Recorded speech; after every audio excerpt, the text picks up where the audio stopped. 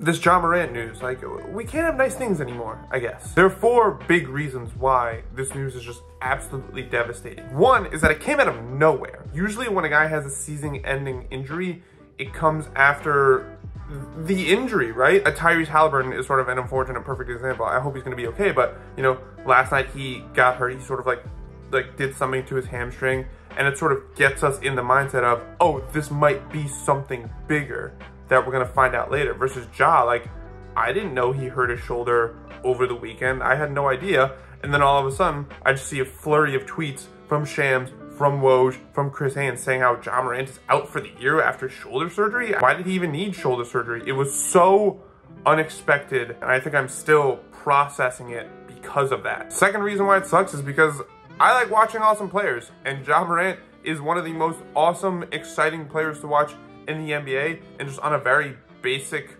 level of enjoying basketball. Like, it sucks that we're not gonna be able to watch one of the most exciting players in the NBA for the rest of the season. Third reason it sucks is because we all just went through this sort of spiritual revival after Ja Morant's 25-game suspension, where I think we all sort of said to ourselves, like, wow, like, I'm really gonna appreciate Ja Morant even more, like, knowing what it was like when he was out with the suspension, and then he came back and immediately had that great game capped off by the game winner in New Orleans. Like, wow, like, I'm really gonna appreciate him. I have such a greater appreciation for him, for greatness, for the superstars we have in the NBA. We all felt that, and then just immediately got snatched from us again. And now we have to wait many, many more months to watch Ja Morant again, and that sucks. And the fourth reason why it sucks is because it really cements this as a wasted season for the Grizzlies. I don't really know what their ceiling was, considering the hole they had dug themselves in during Ja's suspension, but they were 6-3 in the games he played in.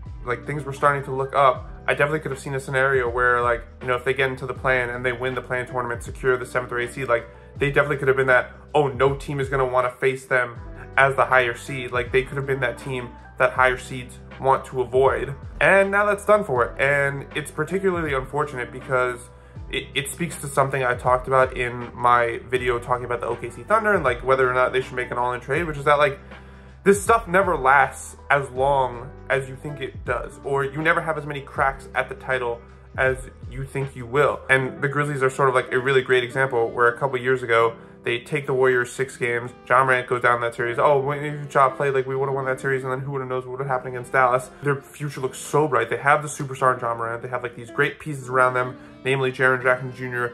and Desmond Bane. They're really looking like they're building something. They're really looking like they're gonna be, like, one of the teams of the future. And then you look at these last couple years.